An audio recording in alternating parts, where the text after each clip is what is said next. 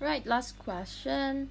This figure shows a car traveling at a constant speed of 13.4 meter per second on a level circular turn of radius 50 meter as shown in the bird's eye view.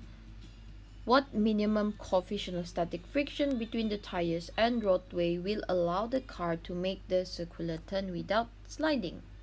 Okay, so this one, let's draw the free body diagram.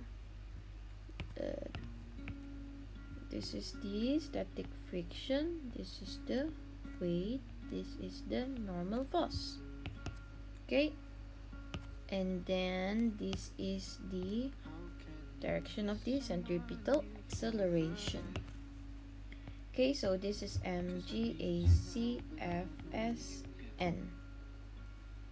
Okay, so now we are gonna look at Fc equal to MAC, where Fc is equal to Fs mv square over r. Okay,